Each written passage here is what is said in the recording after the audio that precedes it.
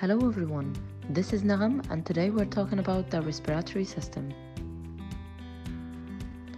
The function of the respiratory system is to help in taking in the oxygen that your body cells actually require and to expel the carbon dioxide gas that your body is unable to retain. Our human respiratory system is divided into two parts, upper and lower. The upper respiratory tract includes nostrils or nasal cavity, pharynx and larynx, while the lower respiratory tract includes trachea, bronchi, and bronchioles inside our lungs. So, how do we breathe?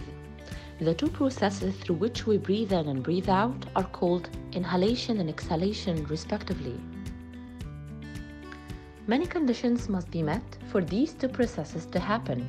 For example, to inhale or to breathe in, our diaphragm moves downwards and your ribs move outward and upward to leave more space for your lungs to be filled with air.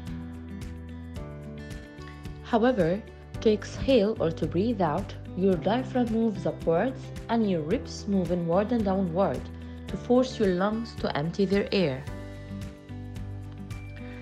It is really important to know that the air is composed of 21% oxygen, 78% nitrogen, and 1% other gases like water vapor and carbon dioxide gas.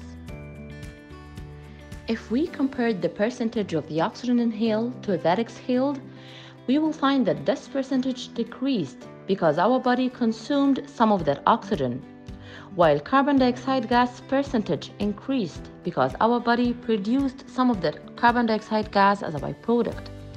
Did you notice what happened to nitrogen gas percentage?